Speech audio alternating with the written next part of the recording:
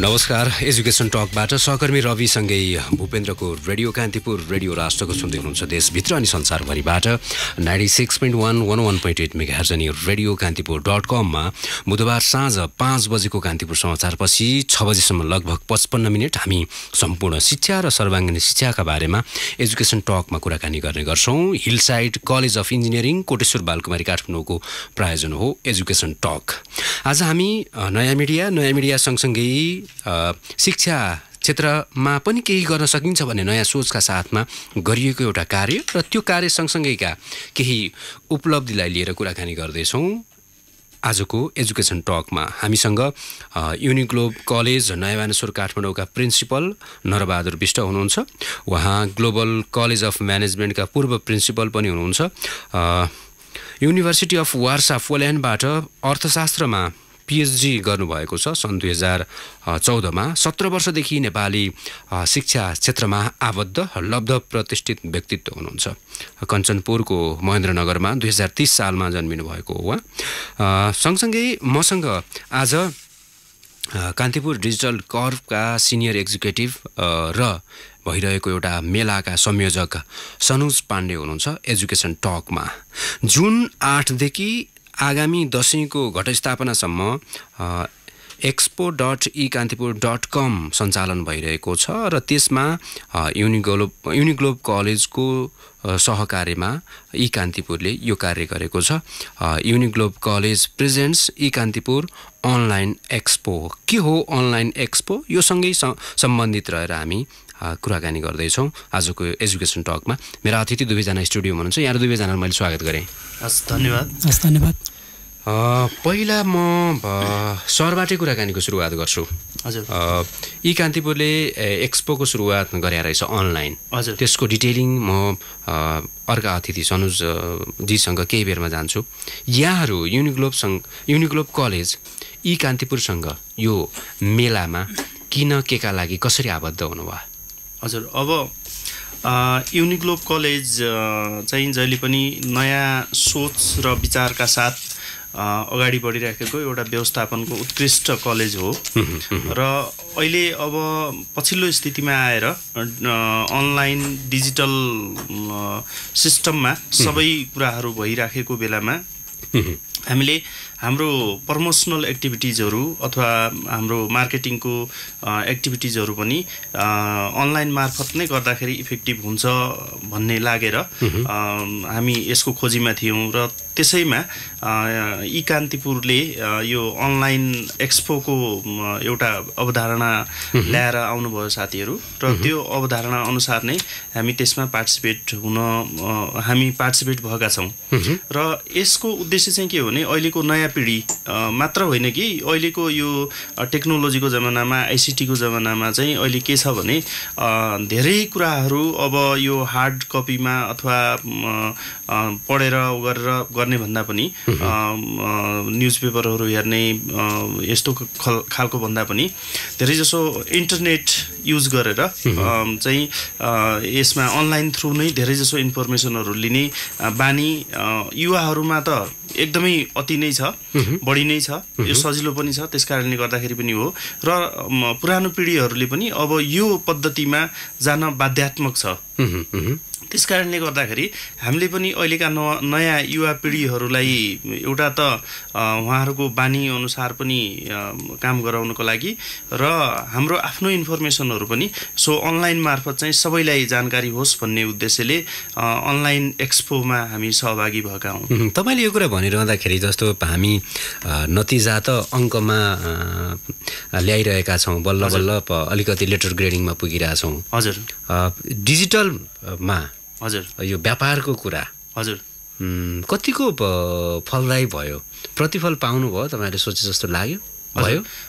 अब के छ भने खास गरेर हाम्रो निजी क्षेत्रबाट सञ्चालित कलेज हो र धेरै जसो निजी क्षेत्रबाट सञ्चालित कलेजहरू हामी सहर केन्द्रित नै छौँ। यसमा कुनै दुविधा छैन। राम्रो कलेजहरू, राम्रो सुविधा सम्पन्न कलेजहरू र राम्रो चाहिँ शैक्षिक पद्धति भएका धेरैजसो कलेज स्कुलहरू सबै सहर केन्द्रित नै छन् र हामीले टार्गेट गर्ने विद्यार्थीहरू भनेको पनि सोही अनुसारको विद्यार्थी गार्जियनहरू हुन्छ। त्यसकारणले गर्दा अब सहरका विद्यार्थीहरू अथवा धेरैजसो अहिलेको आधुनिक उसमा हामीले टार्गेट गरेका विद्यार्थीहरूको एक्सेसमा अहिले इन्टरनेट इमेल छ र हरेक विद्यार्थीले अहिले चाहिँ त्यसरी घुमेर गरेर कलेज भिजिट गरेर धेरैजसो इन्फर्मेसन बुलेटिनहरू कलेक्सन गरेर त्यस्तो पढ्ने भन्दा पनि धेरै अनलाइनबाटै धेरै इन्फर्मेसन लिन चाहन्छ र यो नेपालको मात्र होइन कि संसारभरिको इन्फर्मेसन चाहिँ इन्टरनेट थ्रु उनीहरूले चाहिँ एउटा मोबाइल एप्सको माध्यमबाट अथवा एउटा मोबाइलमा एउटा ट्याब्लेट अथवा ल्यापटप या कम्प्युटरको माध्यमबाट कोठामै बसेर सम्पूर्ण संसारको जानकारी चाहिँ अनलाइन थ्रु लिन सक्ने क्यापेसिटी अहिले हाम्रा युवाहरूमा डेभलप भइसकेको छ। यो इभेन मैले हुन त सहर केन्द्रित भने तर अहिले गाउँ गाउँमा पनि इन्टरनेट पुगिसकेको छ। गाउँ गाउँका युवाहरू पनि यो इन्टरनेटप्रति लोभिएका छन् अहिले र उनीहरूलाई यो स्किल डेभलप भइसकेको छ। त्यसकारणले गर्दाखेरि अहिले उनीहरूको बानी अनुसार चाहिँ उनीहरूलाई त्यो अनुसारको सुविधा उपलब्ध गराउँदाखेरि झन् सजिलो भयो। किनभने संसारमा जे कुरा पनि सुख खोज्ने हो, सबैले सजिलो खोज्ने हो र अहिलेको सजिलो भनेको यो अनलाइन थ्रु इन्फर्मेसनहरू चाहिँ डिसमिनेट गर्दाखेरि विद्यार्थीहरूलाई पनि सजिलो, हामीहरूलाई पनि धेरै सजिलो भएको छ। सनोजीपट्टि फर्किए म, यो अवधारणा कस्तो अवधारणा हो? यो अवधारणा चाहिँ बेसिकली अघि सरले भन्नुभएको जस्तै एउटा एक्जिबिसनहरू नभएको होइन हाम्रो देशमा। फिजिकल एक्जिबिसनहरू भुरीकोटी मण्डपमा धेरै नै भइरहेको हुन्छ। सो हामीले पनि गर्न खोजेको चाहिँ त्यही एउटा एक्जिबिसन, एउटा पुल बिट्विन होइन एजुकेसन इन्स्टिट्युसन र स्टुडेन्ट्सहरूको जो चाहिँ एउटा आफ्नो शिक्षाको लागि चाहिँ ठाउँ खोज्दै हिँड्नु भएको स्टुडेन्टहरू हुनुहुन्छ, उहाँहरूको लागि चाहिँ एउटा पुलको काम गर्ने काम हामीले गरेका हौँ, तर अलिकति इनोभेटिभ स्टाइलले गर्न खोजेको हामीले। सो यसमा कुराहरू आउँछ फिजिकल उहरू ट्रेडिसनल पाराले चाहिँ आजभन्दा धेरै अगाडिदेखिहरू भइरहेको हो, तर हामीले यसलाई कसरी इनोभेटिभ भन्छौँ भन्दाखेरि एउटा डिजिटलमा अलिकति एउटा जियोग्राफिक बर्डनको कुरा पनि आउँछ। अलिकति सरले अघि भन्नुभएको जस्तो निजी कलेजहरू सहर केन्द्रित भइरहेछन्। सो सहर केन्द्रित भइरहेको अवस्थामा चाहिँ एउटा धादिङको विद्यार्थीले होइन अथवा झापाको विद्यार्थीले चाहिँ त्यो ट्रेडिसनल उसमा चाहिँ 3 दिन 4 दिन हुने शैक्षिक मेलामा आएर उनीहरूले उपस्थिति जनाउन सक्दैनन्। उहाँहरूले चाहिँ अब निजी कलेजहरूले प्रायः जसोले अलिकति काठमाडौँ डिस्ट्रिक्टमै राखेर चाहिँ एक्सपोहरू चाहिँ अर्गनाइज गरिरहेको छ। अहिले अब अलिअलि 2-4 ठाउँमा चाहिँ भए पनि विगतमा अलिअलि सुनिन्छ पनि। सो यसमा चाहिँ अब आउट अफ टाउनको मान्छेहरूले चाहिँ कसरी पार्टिसिपेसन हुने होइन, त्यो उनीहरूको लागि पनि त एउटा रियल टाइम एउटा इन्फर्मेसनहरू चाहिएला। उनीहरूले पनि त कलेजहरू सर्च गरेर होलान्। सो उनीहरूलाई वहाँबाट चाहिँ काठमाडौँसम्म आएर चाहिँ त्यो 3 दिनको एक्सपोमा भ्याउने फेरि फर्किने त्यो एउटा झन्झट हुनसक्छ। त्यो एउटा कुरालाई पनि नजर राखेर चाहिँ हामीले एउटा अनलाइन, सो अनलाइन चाहिँ किन भन्दाखेरि यसमा चाहिँ अहिले इन्टरनेट पेनिट्रेसन यस्तो हाई अवस्थामा गइरहेछ, नेपालमा बढिरहेछ। आज डाटाबेस हेर्ने भने 70% देखि 75% हाराहारीमा छ अहिले। सो इन्टरनेट पेनिट्रेसनको चाहिँ त्यो लेभलमा पुगेको छ। सो अहिले विभिन्न आइएसपीजको चाहिँ कम्पिटिसन चलिरहेछ देशमा होइन। अब एउटाले चाहिँ यतिमा चाहिँ इन्टरनेटको सुविधा दिएछ, अर्को कम्पनीले यतिमा दिएछ, त्यो एउटा कम्पिटिसन भएको र मान्छेले चाहिँ एउटा इन्टरनेटमा चाहिँ इजी एक्सेस भइरहेछ अहिले। सो अर्को कुरा चाहिँ तपाईँको यो कम्युनिकेसनहरूले चाहिँ अहिले 3G 4Gहरूले को विभिन्न कुराहरू चाहिँ लन्च गरिरहनु भएको छ। सो यसले गर्दाखेरि चाहिँ तपाईँको युजरहरूले चाहिँ एउटा इन्टरनेटमा चाहिँ इजिली एक्सेस पाइरहेछ। सो अर्को कुरा चाहिँ सोसल मिडिया एक्टिभेसन। अहिले सोसल मिडियाको इन्गेजमेन्ट यति बढिरहेछ कि युथहरूमा चाहिँ, सो उनीहरूले चाहेर पनि नचाहेर पनि एउटा न्युजहरू चाहिँ पाइरहेको हुन्छ। पहिलाको जमानामा चाहिँ हामीले न्युज खोज्दै जानु पर्थ्यो भने अहिले जमाना ठ्याक्कै उल्टो भएको छ। न्युजले चाहिँ हामीलाई फलो गर्दै आइरहेछ, हामीलाई खोज्दै आइरहेछ। सो हामीले मोबाइल हेऱ्यो भने न्युज कतिखेर आउँछ थाहा हुँदैन। सो यो विभिन्न कुराहरूलाई हेर्दाखेरि चाहिँ हामीले अनलाइनमा चाहिँ त्यो एक्टिभेसन, त्यो अनलाइनमा चाहिँ त्यो इन्गेजमेन्ट चाहिँ हाई लेभलमा देखायो भएर चाहिँ यो एउटा फिजिकल एक्सपोलाई नै अनलाइन एक्सपोमा किन चाहिँ ट्रान्सलेसन नगर्ने भनेर चाहिँ हामीले स्टार्ट गरेको यो अनलाइन एक्सपो चाहिँ। फिजिकल र अनलाइनको डिफ्रेन्सेस कति छ, के कस्ता प्रतिफलहरू छन्, केही बेरमा हामी कुराकानी गर्छौँ। सँगसँगै नेपालको पछिल्लो एजुकेसन सिस्टम, पाठ्यक्रम लगायतका विषयमा पनि हामी कुराकानी गर्नेछौँ। आज मसँग युनिग्लोब कलेजका प्रिन्सिपल नरबहादुर बिष्ट र Kantipur digital कर्पका senior executive Sanuj Pandey हुनुहुन्छ। तपाईँका जिज्ञासा छन् भने रेडियो कान्तिपुरको अफिसियल फेसबुक पेजको वालमा मैले स्टाटस पोस्ट गर्दैछु, त्यसको मुनि जस्ताको तस्तै लेख्न सक्नुहुन्छ। अहिले पहिलो प्रचार सामग्रीको पालो। हजुर फेरि पनि यहाँलाई स्वागत छ एजुकेसन टकमा। रेडियो कान्तिपुर रेडियो राष्ट्रको सुन्दै हुनुहुन्छ। रविको साथमा म भूपेन्द्र छु। एजुकेसन टक सम्पूर्ण शिक्षा र सर्वाङ्गीन शिक्षाका बारेमा हामीले कुराकानी गर्ने गर्छौँ। Hillside college of engineering Koteshwor Balkumari काठमाडौँको प्रायोजन। आज मैले एउटा विशेष मेला ई कान्तिपुर अनलाइन एक्सपोको सन्दर्भ, यो सन्दर्भ सँगसँगै युनिग्लोब कलेजका प्रिन्सिपल नरबहादुर बिष्ट र Kantipur digital कर्पका senior executive Sanuj पाण्डेसँग कुराकानी गरिरहेको छु। अघि म अनलाइन एक्सपोको अवस्था के कस्तो हुँदो रहेछ, यसको प्रतिफल फिजिकल्ली गर्दाखेरि कस्तो हुन्थ्यो र अनलाइनमा गर्दा कस्तो हुन्थ्यो, सनुजजीपट्टि नै फर्किएँ। अलिकति डिटेलमा जाउँ। जस्तो पहिला काठमाडौँ पोस्ट ई कान्तिपुरले पनि फिजिकल रूपमा धेरै यस्ता एजुकेसन एक्सपोहरू गरिसकेका छ बिर्कुटी मण्डपमा। मैले पनि धेरै अन्तर्वार्ता गरिसकेका छु। त्यो अनुभव फिजिकल्ली आएर विद्यार्थीले भिजिट गरिसकेपछिको अनुभव फरक थियो, फरक छ, प्रतिफल पनि थियो। अनलाइनको अभ्यास कस्तो भयो, भिजिटरहरू कति आउनुभयो होइन, व्यावहारिक रूपमा त्यसको फल कसरी कुन रूपमा आएको छ?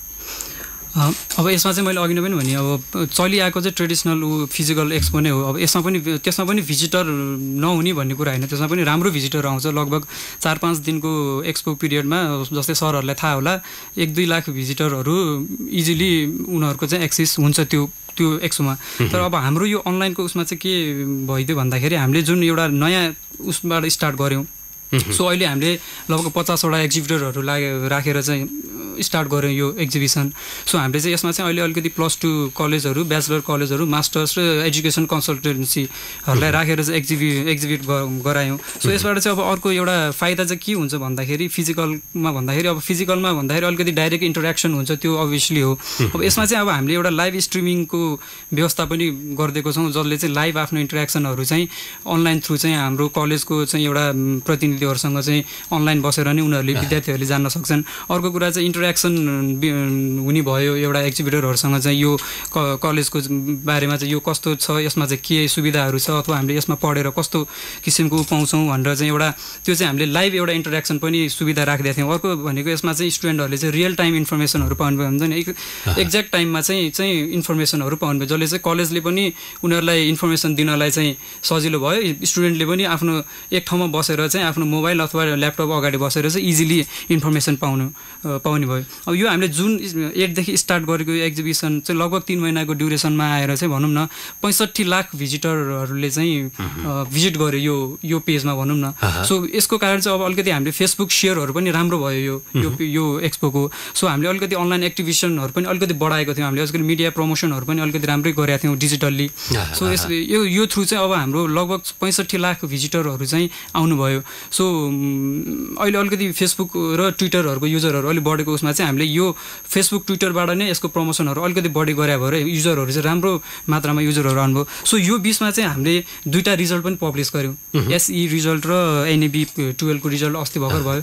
सो त्यो रिजल्ट पब्लिस गर्दाखेरि हाम्रो लगभग एसई को रिजल्टमा चाहिँ 65-70% स्टुडेन्टहरूले चाहिँ त्यो साइट थ्रु चाहिँ आफ्नो रिजल्ट हेर्नुभयो उहाँहरूले। सो अस्ति भर्खर भएको एनएबी 12 को रिजल्टमा पनि 65-70%ले चाहिँ आफ्नो रिजल्ट चाहिँ त्यो हाम्रो साइट थ्रु चाहिँ हेर्नुभयो। सो त्यसले गर्दा पनि त्यो समग्र हेर्दाखेरि हाम्रो ट्राफिकको लेभल हेर्ने भने हामीले अहिले पनि त्यो साइटमा लाइभ स्ट्रिम राखिदिएको छौँ। 65 लाख जति भिजिटरहरूले चाहिँ हाम्रो साइट चाहिँ भिजिट गरेको छ। यो भनेको चाहिँ एउटा फिजिकल एक्सपो भन्दा धेरै गुणा बढी हो यो भिजिटर भनेको। प्रतिफल छ। हजुर, प्रतिफल राम्रो छ। हजुर, सरपट्टि गए सर, जस्तो फिजिकल एक्सपोहरूमा यहाँहरू सहभागी हुनुभएको छ, प्रतिफल पनि देख्नु भएको छ, सबै छ। हजुर, जस्तो आजको मितिसम्म पनि आउँदाखेरि नेपालमा नयाँ मिडियाका जो अनलाइनहरू विशेष गरी भनौँ न, हजुर, पटक्कै विश्वासिला छैनन्, विश्वास छैन। हजुर, त्यो खबर पुष्टि गर्नका निम्ति भोलिपल्टको अखबारको प्रतीक्षा गर्नै पर्छ छ अहिले पनि होइन। कतिको विश्वासिलो हुँदो रहेछ र कतिको विश्वास लागिरहेछ यहाँलाई अनलाइनका न्युजहरूमा, यस्ता एक्सपोहरूमा अथवा नयाँ मिडियामा आएका समाचारहरूमा, विश्लेषणहरूमा यहाँले कसरी हेर्नुहुन्छ?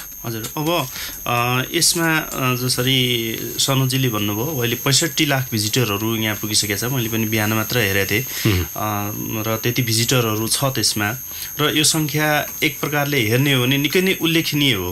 र यसलाई फिजिकल एक्सपोको आधारमा हेर्ने हो भने म्याक्सिमम भयो भने 2 लाख हुन्छ। तर अब 2 लाख हुँदाखेरिको इफेक्टिभनेस र 65 लाखले भिजिट गर्दाखेरिको इफेक्टिभनेस हेर्दाखेरि 2 लाख भिजिटरकै इफेक्टिभनेस चाहिँ बढी भयो जस्तो लाग्छ हामी आफूलाई इभ्यालुएसन गर्दाखेरि। र यसमा चाहिँ हजुरले भन्नुभयो जस्तै गरेर यसमा जुन रियल आफैले आफ्नो आँखाले भिजिट गरेर अथवा फिजिकली जुन प्रेजेन्स जनाएर इन्फर्मेसन लिएको हुन्छ, जसरी कलेजमा भिजिट गर्दाखेरि पनि भर्चुअल भिजिट एउटा अनलाइन मार्फत भिजिट गर्नु र कलेजमा आफै गएर क्लासरुमहरू लाइब्रेरी सबै भिजिट गर्नुमा धेरै नै फरक पर्छ। त्यो कुराहरू जस्तो भनौँ न एउटा टेलिभिजनमा कुनै कार्यक्रम हेर्नु र प्रत्यक्ष रूपमा लाइभ आफै कार्यक्रममा चाहिँ संलग्न हुनुमा त निकै नै फरक छ। तर पनि अहिलेको यो नयाँ डिजिटलाइज्ड एजमा चाहिँ के चाहिँ हामीले सुरुवात गर्न खोजेको भने यो चाहिँ कान्तिपुर मिडिया ग्रुपसँग मिलेर अबको उसमा जसरी अरू देशहरूमा जस्तो डेभलप्ड कन्ट्रिजहरूतिर बिस्तारै यस्तो फिजिकल प्रेजेन्स फिजिकल कुराहरूकोमा धेरै नै कमी हुँदै गइसकेको छ। जस्तो अब इभन सपिङ गर्ने उसमा पनि अब पसलमा जानै पर्दैन, पसल भन्ने नै हुँदैन अब बाहिरतिर त धेरै जसो सबै अनलाइन सपिङ हुन्छ, सबै कुरा फिजिकली गुड्सहरू चाहिँ सिधै डेलिभरी हुन्छ भने अब बाहिरतिर त यसरी फिजिकल भिजिट गर्ने फिजिकल सपिङ गर्ने यस्तो कुराहरू बिस्तारै हराउँदै गइसक्यो भनेपछि त्यो ट्रेन्ड त पक्कै पनि नेपालमा पनि भित्रिन्छ र त्यो यो चाहिँ इन्टरनेट इमेलको कारणले गर्दाखेरि अथवा जुन डिजिटल सिस्टमको कारणले गर्दाखेरि वर्ल्ड चाहिँ चेन्ज हुँदै आइरहेको छ र पक्कै नेपाली हाम्रो विद्यार्थी अभिभावक अथवा हामी नेपालीहरूमा पनि पक्कै त्यसले परिवर्तन ल्याउँछ र यो एउटा सुरुवात गरौँ। यसले गर्दाखेरि सजिलो र एउटा भनौँ न सरल माध्यमबाट सस्तो माध्यमबाट हरेकको घरमा चाहिँ यो पहुँच पुग्ने भएको हुनाले अहिले सुरुवात गर्यो भने यो भविष्यमा यसले चाहिँ यो फिजिकल प्रेजेन्सको जुन मान्यता छ त्यसलाई त हराउँदै जानेछ भन्ने चाहिँ हामीले सोचिराखेका छौँ र यसको इफेक्टिभनेस पनि बिस्तारै जसरी भनौँ 65 लाखले भिजिट गर्यो भने त्यो 65 लाखले जसरी फिजिकल प्रेजेन्स गर्छ त्यही अनुसारको इफेक्टिभनेस चाहिँ हरेक वर्ष बिस्तारै बढ्दै जान्छ। त्यसैले यो चाहिँ एउटा सुरुवात भएको हुनाले राम्रै प्रतिफल भनेपछि यहाँले यो कुरा भन्दाखेरि चाहिँ अब हामीले त्यसो भए डिजिटल दुनियाँलाई एकदमै हृदयदेखि नै ठुलो स्वागत गरेर अब त्यतैपट्टि सबै चिजमा लम्किएन भने चाहिँ अबको समयमा चाहिँ सफल हुन गाह्रो पर्छ, धेरै गाह्रो छ। त्यो बाहिरको ट्रेन्डबाट देखिसकिया छ।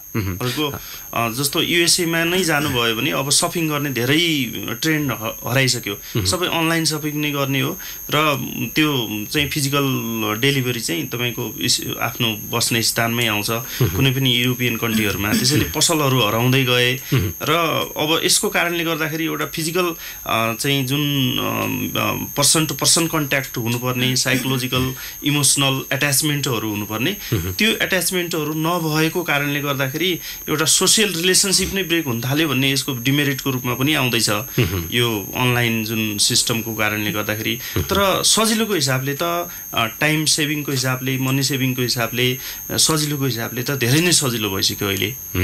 सनोजी, हामीले ई कान्तिपुर अनलाइन एक्सपोको कुरा त गऱ्यौँ, के थियो त्यहाँ विषयवस्तु के थिए, विद्यार्थीहरूले के पाए, भिजिटरहरूले के पाए हैन, के को एक्सपो हो अलिकति डिटेलमा? यसमा चाहिँ अब बेसिकली हामीले eKantipur.com को एउटा सब डोमेनको उसमा बनाएर चाहिँ expo.eKantipur.com भन्ने साइट चाहिँ हामीले लन्च गऱ्यौँ।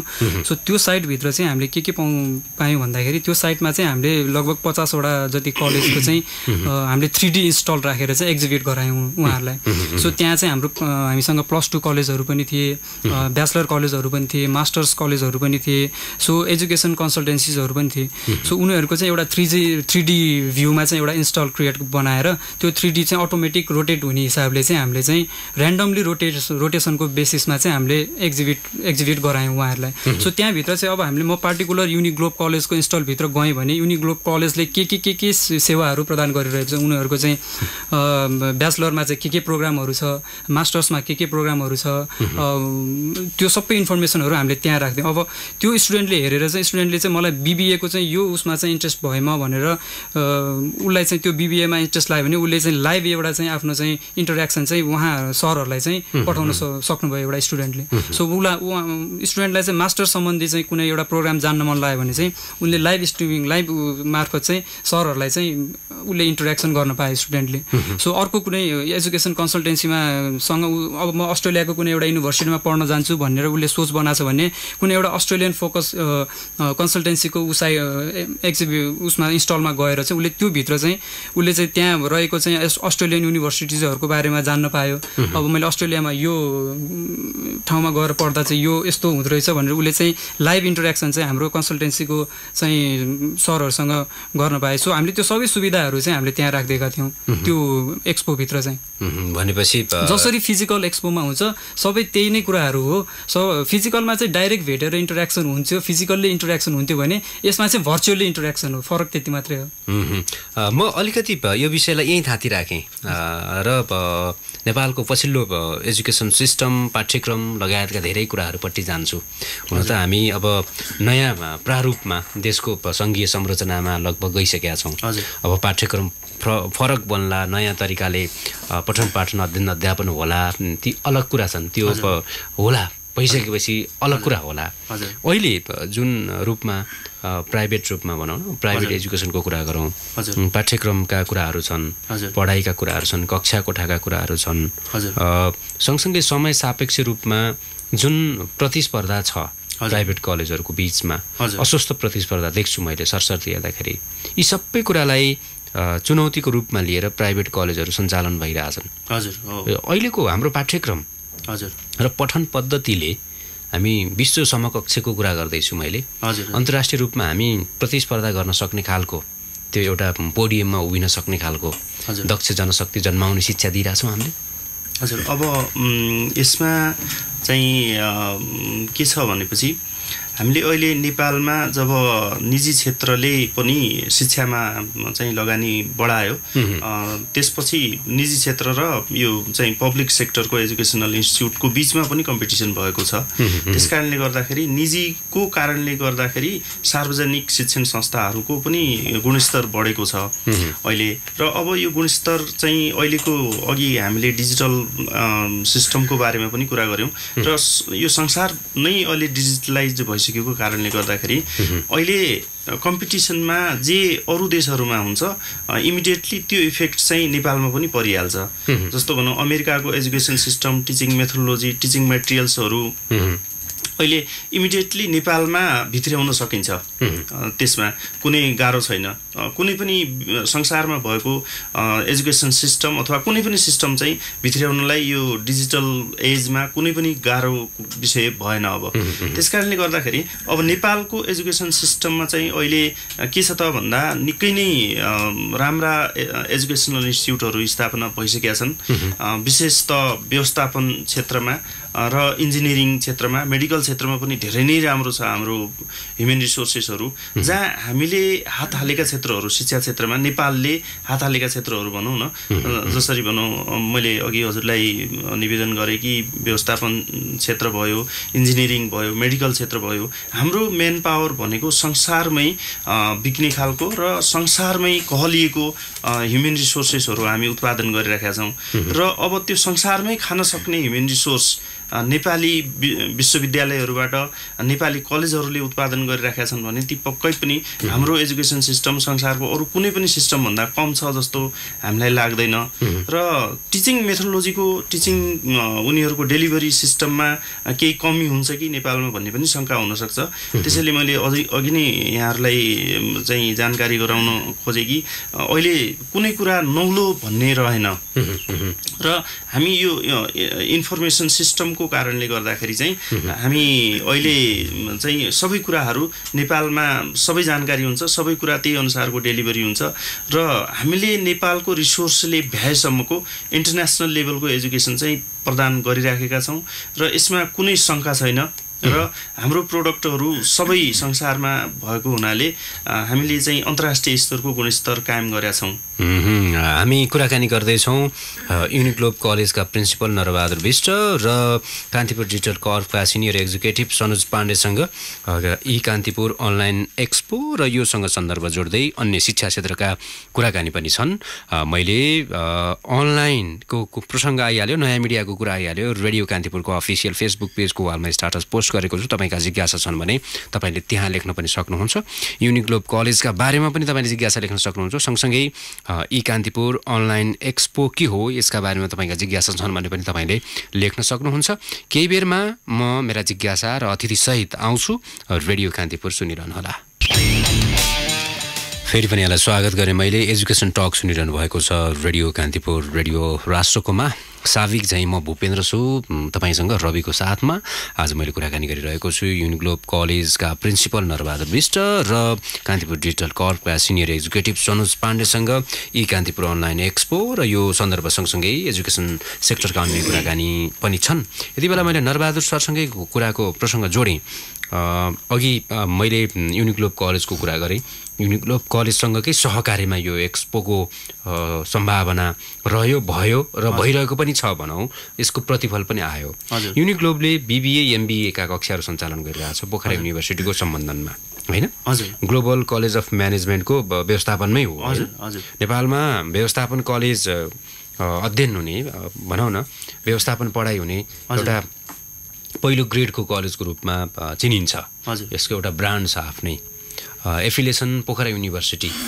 पाठ्यक्रम पढाइरहेको विषयवस्तु होइन, पढाउने तौर तरिका, कक्षा कोठादेखि लिएर सबै कुराहरू को बारेमा र विषयवस्तुको बारेमा अलिकति प्रकाश पारिदिनुहोस् न। हजुर, अब युनिग्लोब कलेज चाहिँ बिबिए एमबिए र एमबिए फाइनेन्सको प्रोग्रामहरू पोखरा विश्वविद्यालय अन्तर्गत सञ्चालन गर्दै आइरहेको छ र यसमा चाहिँ व्यवस्थापन क्षेत्रमा अब +2मा ग्लोबल कलेज अफ म्यानेजमेन्ट उत्कृष्ट कलेज नै भइहाल्यो त्यो नेपालको। र हायर एजुकेसनमा चाहिँ बिबिए एमबिए कक्षा सञ्चालन गर्नको लागि चाहिँ युनिग्लोब कलेज पनि उत्कृष्ट व्यवस्थापनको एउटा शिक्षण संस्थाको रूपमा आउँछ।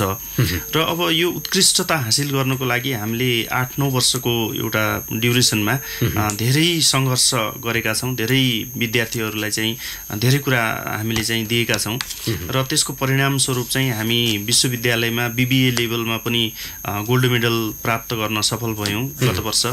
एमबिए लेभलमा पनि सिजिपिए 4मा 4 नै ल्याएर विश्वविद्यालयमै चान्सलर पदक पाउन अथवा गोल्ड मेडल पाउन हामी सफल भयौँ। र नेपालकै एउटा बेस्ट म्यानेजमेन्ट कलेजको अवार्ड पनि हामीले विभिन्न सङ्घ संस्थाहरूबाट प्राप्त गरेका छौँ। यस हिसाबले हेर्दाखेरि पनि विश्वविद्यालयको रिजल्टमा पनि हामी टप पोजिसनमा र अरू भनौँ विभिन्न यो मूल्याङ्कन कर्ताहरूको नजरमा पनि एउटा युनिग्लोब कलेज उत्कृष्ट व्यवस्थापन शिक्षण संस्थाको रूपमा स्थापित भइसकेका छ। र यसमा यो उत्कृष्ट हुनुको पछाडि चाहिँ एउटा डेडिकेसन के हो यसको भनेपछि हामीले विद्यार्थीहरूलाई एकाडेमिक एक्सलेन्सको लागि आवश्यक पर्ने सम्पूर्ण कुराहरू चाहिँ हामीले दिन्छौँ। जस्तो राम्रो टिचर, राम्रो कक्षा कोठा, राम्रो फिजिकल इन्फ्रास्ट्रक्चर, राम्रो खालको टिचिङ पद्धति, त्यो सबै कुरा त हुने भइ नै हाल्यो। त्यो अहिले धेरैजसो कलेजहरूमा छ नै। काठमाडौँमा भएका सुविधा सम्पन्न कलेजहरू नै छन् र युनिग्लोब college global college of management चाहिँ एउटा सुविधा सम्पन्न र शैक्षिक हिसाबले चाहिँ एकदमै मजबुत कलेजको रूपमा आउँछ।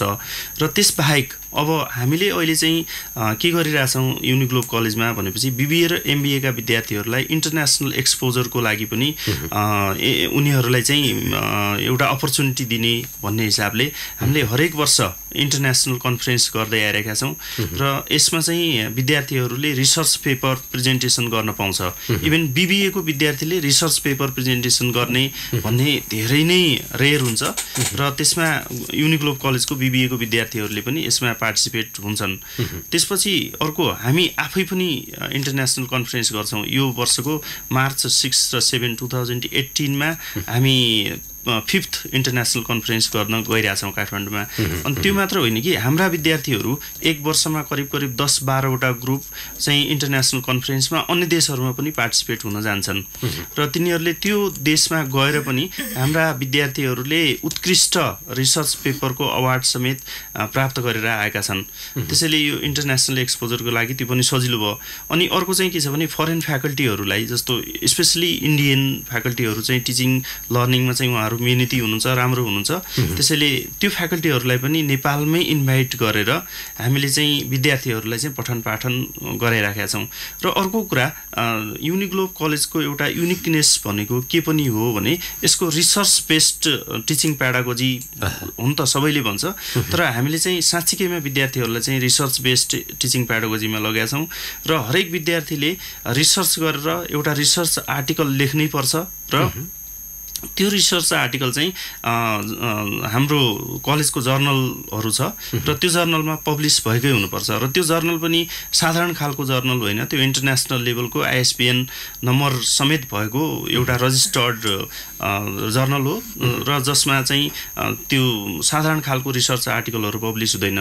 त्यो लेभलको हाम्रो विद्यार्थीहरूले BBA लेभलको विद्यार्थीहरूले चाहिँ त्यसमा आर्टिकलहरू पब्लिस गर्छन् र त्यस्ता जर्नलहरू हाम्रो कलेजमा चाहिँ 16वटा, एक वर्षमा 16वटा जर्नलहरू निस्किन्छ, जबकि कयौँ युनिभर्सिटीलाई समेत वर्षको एउटा जर्नल निकाल्नलाई गाह्रो हुन्छ। भनेपछि यसरी चाहिँ हामीले यसलाई चाहिँ अनुसन्धानमूलक शिक्षण पद्धतिको रूपमा चाहिँ अगाडि बढाइरहेछौँ र अन्य साधारण कुराहरू जस्तो एन्टरप्रेन्योरसिप कम्पिटिसन, बिजनेस प्लान कम्पिटिसन, यस्तो कुराहरू त हामीले गर्ने साधारण कुराभित्र नै पर्छन्, जुन चाहिँ अन्यका लागि विशेष कुराहरू हुन सक्छन्। केही बेरमा म व्यवस्थापनको कुरा गर्छु। समग्र देशको व्यवस्थापन हुन नसक्दा अथवा व्यवस्थापनको अध्ययन भएकाहरूको लिडरसिप हुन नसक्दा आज देशको अवस्था यो छ र नयाँ विद्यार्थी कलेजहरूले उत्पादन गरिरहेछन्। जनशक्ति कहाँ जान्छ, त्यो उत्पादित जनशक्तिले देशमा कसरी काम गरिरहेछ त्योसँग सम्बन्धित र कान्तिपुर अनलाइन एक्सपोसँग पनि सम्बन्धित केही जिज्ञासा सहित आउँछु। अन्तिम प्रचार सामग्रीपट्टि जाउँ। हजुर, म फर्केँ, जम्मी 5 मिनट समय बाँकी छ। एजुकेसन टकको समय हो यो। 6 बजीसम्म रेडियो कान्तिपुर, रेडियो राष्ट्रको सुनिरहनु भएको छ। हामीले आज कान्तिपुर अनलाइन एक्सपो र योसँग सम्बन्धित रहेर युनिग्लोब कलेजका प्रिन्सिपल नरबहादुर बिष्ट र Kantipur digital कर्पका senior executive Sanuj पाण्डेसँग कुराकानी गरिरहेका छौँ। थोरै समय छ, सनुजीसँग लगभग अन्तिम एक-एकवटा प्रश्न बाँकी होला मेरो। सनुजी, जस्तो अनुभव त भयो अनलाइन एक्सपोको, यो निकै नै ठुलो दुस्साहस पनि हो र यो प्रयास पनि हो। के छ भावी योजना, के छ डिजिटल कर्पको? पक्कै पनि हजुरले भने जस्तो यो अब पहिलो खुड्किला उक्लेको होइन, अब जानु धेरै माथि जानु छ। अब सरहरूको सहयोगबाट चाहिँ अब हामीले अझै पहिलो पाइला चालेको हौँ। यसमा अझै स्टेपहरू धेरै अगाडि बढ्नु नै छ। अब अहिले हामीले पहिलो फेजमा चाहिँ 50वटा एक्जिबिटरबाट राखेर चाहिँ स्टार्ट गरे हौँ अहिलेको उसमा चाहिँ। अब भविष्यमा चाहिँ अब अझै पनि यसलाई निरन्तरता दिने क्रम हाम्रो जारी रहन्छ। जस्तै अब अहिले हामीले चाहिँ +2 कलेज, ब्याचलर कलेज, मास्टर र कन्सल्टेन्सीहरूको मात्र समेटेर गर्न भ्यायौँ। सो पछिल्लो हाम्रो भावी योजनामा हामीले चाहिँ इभन एउटा प्राइमरी स्कुलको भनौँ न, त्योभन्दा नि तल मोन्टेसोरी लेभलको स्कुलदेखि लिएर प्राइमरी स्कुलदेखि लिएर सेकेन्डरी लेभलको स्कुलदेखि लिएर +2, ब्याचलर, मास्टर सबै कलेजहरूलाई समेटेर चाहिँ लगभग 200भन्दा माथि एउटा एक्जिबिटरहरू राखेर चाहिँ एउटा विभिन्न शैक्षिक संस्थाको चाहिँ एउटा शैक्षिक कार्यक्रम सम्बन्धी चाहिँ सम्पूर्ण जानकारीहरू चाहिँ विद्यार्थी तथा विद्यार्थीका अभिभावकहरूले चाहिँ एकै ठाउँमा बसेर आफ्नो मोबाइलमा, आफ्नो ल्यापटपमा, आफ्नो डेस्कटपमा चाहिँ इजी तरिकाले चाहिँ त्यो इन्फर्मेसनहरू पाउन् भन्नु नै हाम्रो लक्ष्य हो। हस्, धेरै धन्यवाद नरबहादुर सर। अन्त्यमा छौँ, समय एकदमै कम छ। जस्तो अघि मैले युनिग्लोब कलेजको कुराकानी गरिरहेको थिएँ, पछिल्लो समयमा यहाँहरू अब यो व्यवसाय पनि हो एक हिसाबले, मुनाफामुखी बढी भयो भन्ने खालका आरोप प्रत्यारोपहरू पनि छन्। कतिको आशावादी देख्नुहुन्छ? तपाईँले जनशक्तिहरू उत्पादन त गरिरहनु भएको छ, उत्पादन गरेको जनशक्तिले यो देशभित्र कति काम पाइरहेछ, रोजगार कति पाइरहेछ, अथवा उत्पादित जनशक्तिबाटै तपाईँहरूले ह्युमन रिसोर्सेसहरू जस्तो पढाउने व्यक्ति त राम्रो चाहियो नि, पाउनु भएको छ कि छैन, कस्तो छ, के छ? अब यो चाहिँ कस्तो छ भने जति तल्लो लेभलमा गयो, जस्तो भनौँ 10 क्लास पास गरेर 11-12 पास गरेर ब्याचलर पढेर मास्टर्स जति माथि आयो त्यति चाहिँ ह्युमन रिसोर्सेसहरू स्टेबल हुँदै गइरहेछ र जति जति तल गयो त्यति चाहिँ इनस्टेबल भनेको चाहिँ यो बाहिर विदेश जाने प्रवृत्ति चाहिँ बढ्दै जान्छ। जस्तो 12 पास गरेर सबैभन्दा बढी विद्यार्थीहरू बाहिर जान्छ, त्यसपछि ब्याचलर गरेर जान्छ र मास्टर गरेको विद्यार्थीहरू चाहिँ धेरै कम मात्र विदेशमा जान्छ। र अब मास्टर्स गरिसकेको विद्यार्थीहरू नेपालमै केही गरौँ भन्ने चाहनाका साथ र उनीहरू चाहिँ एउटा देशलाई केही कन्ट्रिब्युट गर्नुपर्छ भन्ने भावनाका साथ बसेका हुनाले, किनभने निकै ठुलो सङ्ख्यामा त त्योभन्दा अगाडि गइसकेका हुन्छ, त्यसैले ती ह्युमन रिसोर्सेसहरूले यो देशमा केही न केही गरौँ भन्ने भावना बोकेर आएको हुनाले उनीहरूले कन्ट्रिब्युट गर्ने कुराहरू चाहिँ एकदम उल्लेखनीय नै छ। र उनीहरूले कुनै पनि अर्गनाइजेसनमा गएर काम गर्दाखेरि अथवा कुनै व्यवसाय गरेर बसेकाहरू अथवा उनीहरूले आफ्नो लागि जे गरिरहेछन् त्यो एकदमै सफलताका साथ नेपालमै राम्रोसँग गरिराखेका छन्। तर अब जसलाई चाहिँ भनौँ न अब विभिन्न कारणले गर्दाखेरि जुन विदेश गएको छ, अब त्यसको बारेमा त अब पछि आएर के हुन्छ भन्ने कुरा भन्न सकिएन। तर जुन नेपाली शिक्षण संस्थाहरूबाट उत्पादित अन्तिम प्रोडक्टको रूपमा जुन गइरहेछ त्यो चाहिँ एकदमै इफिसियन्ट र राम्रो चाहिँ मानव स्रोतको रूपमा नेपालमा कार्यरत छन्। अब टुङ्ग्याएँ मैले लगभग। अबको योजना के छ युनिग्लोबको? हजुर, अब युनिग्लोब कलेजले अहिले त अब व्यवस्थापन सेक्टरमै बिबिएको अहिले भर्नाको बेला छ, त्यसैले म भर्नामा अहिले व्यस्त छु बिबिएको। त्यसपछि एमबिए पनि हामी सञ्चालन गर्दै आइरहेका छौँ र अब फर्दर चाहिँ हामीले एमफिल पिएचडीको प्रोग्रामहरू पनि यही कलेज मार्फत चाहिँ सञ्चालन गर्ने सोचिराखेका छौँ। हस्, यहाँको व्यक्तिगत संस्थागत शैक्षिक सम्पूर्ण उन्नयनको म कामना गर्छु। आफ्नो अमूल्य समय दिनुभयो, अमूल्य समयका निम्ति यहाँप्रति आभारी छु म सर। हस्, धन्यवाद सर। सँगसँगै म सनुज पाण्डेसँग पनि छुट्टिएँ। आगामी योजनाहरू र यस्ता धेरै कुराहरू जुन एउटा संस्थाका निम्ति मात्रै होइनन्, सम्पूर्ण देश र नागरिकका निम्ति प्रतिफल दिने कुराहरू हुन्। यस्ता कुराहरू कान्तिपुर डिजिटल कर्पले गर्दै गइरहोस्, हामी त्यो अपेक्षा गरौँ। सनुजी, यहाँले पनि आफ्नो अमूल्य समय दिनुभयो, यहाँप्रति पनि म आभारी हुँदै छुट्टिन्छु। Thank you sir. हस्, धन्यवाद। श्रोता, म छुट्टिएँ। आजका मेरा अतिथि युनिग्लोब कलेजका प्रिन्सिपल नरबहादुर बिष्ट र Kantipur digital कर्पका senior executive Sanuj पाण्डेसँग आज हामीले कान्तिपुर अनलाइन एक्सपो, यो एक्सपोसँग सम्बन्धित कुरा र शिक्षा क्षेत्रका केही कुराकानी गर्न भ्यायौँ। तपाईँलाई जस्तो लाग्यो त्यस्तै प्रतिक्रिया दिनुभएकोमा तपाईँ सबैप्रति आभारी छु। आगामी हप्ता अर्का अतिथि र कुराकानी लिएर एजुकेसन टकमा आउनेछु। रविलाई धन्यवाद दिँदै भूपेन्द्र छुट्टिन्छु। नमस्ते, शुभ सन्ध्या।